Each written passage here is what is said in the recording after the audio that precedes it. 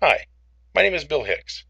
Today I'm going to show you how to change an object's link constraint during an animation in 3ds Max 2013.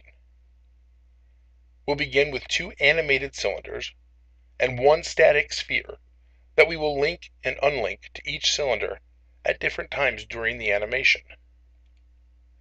To begin with, we will select the object we want to add our link constraint to, and in the Motions tab, we will open the Assign Controller panel and select the Transform track. By pressing the Assign Controller button, we can change the default controller, position, rotation, and scale to the link constraint and select OK.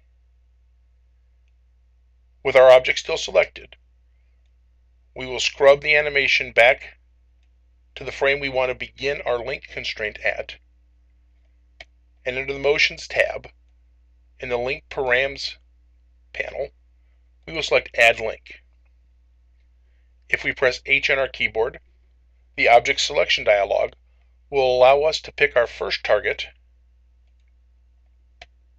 and we can see that at frame 0, our object is attached to the blue cylinder. If we scrub through the animation frame, we can see that it follows the blue cylinder throughout the entire animation.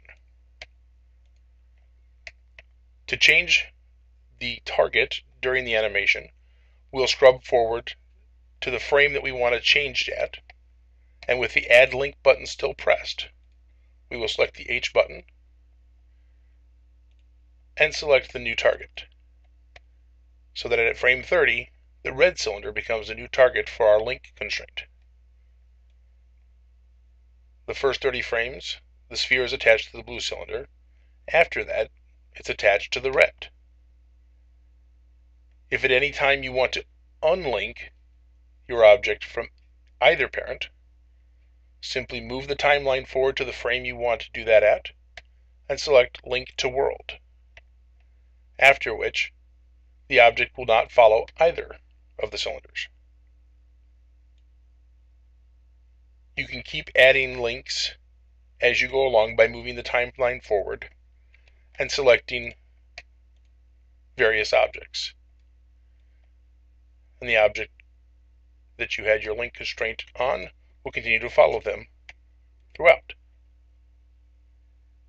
And that is how you change an object's link constraint during an animation in 3ds Max 2013.